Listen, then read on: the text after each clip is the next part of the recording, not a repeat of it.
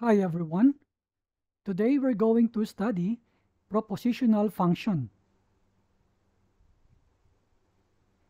There are statements that involve variables. Examples: x is greater than 3, x equals y plus 3, x plus y equals z.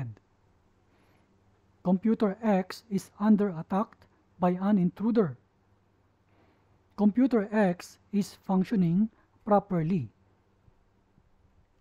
These statements are neither true nor false when the values of the variables are not specified.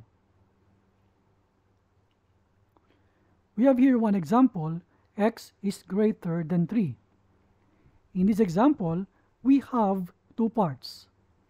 The first part is the x, and we call that the subject.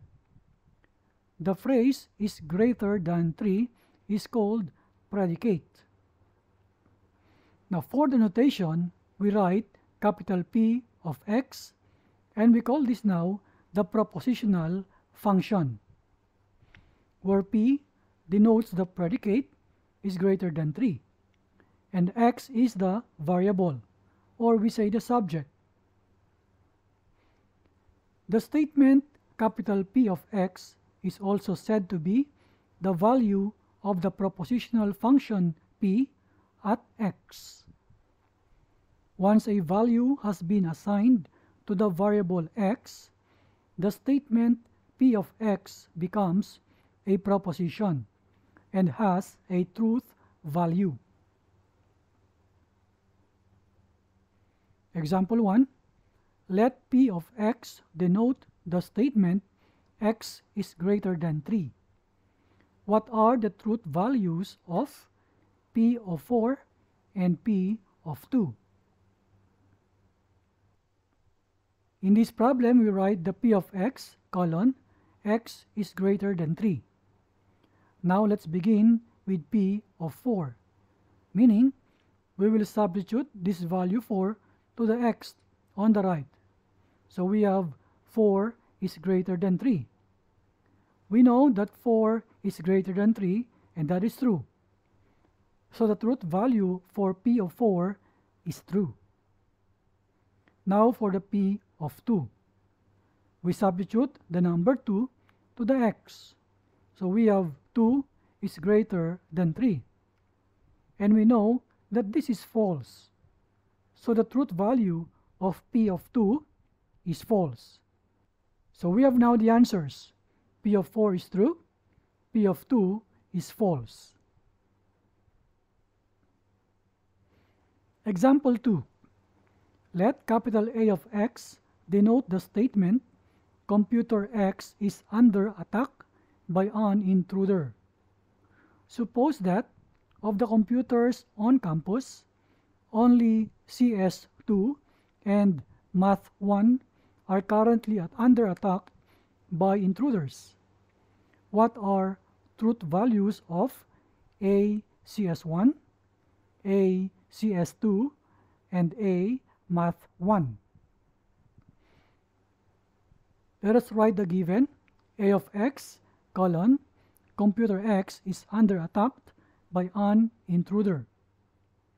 Let's begin with this A CS1.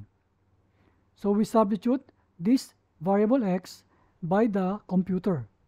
So we say that computer CS1 is under attack by an intruder.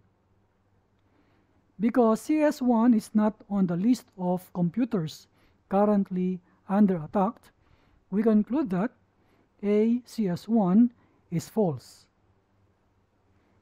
Since CS2 and Math 1 are on the list of computers under attack, we know that A CS2 and A Math 1 are true.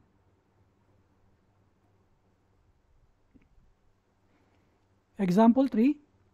Let Q of xy denote the statement x equals y plus 3. What are the truth values of the propositions Q12 and Q30? So we write the given qxy colon x equals y plus 3. Let's begin with q12. So the number 1 corresponds to x and the number 2 corresponds to y.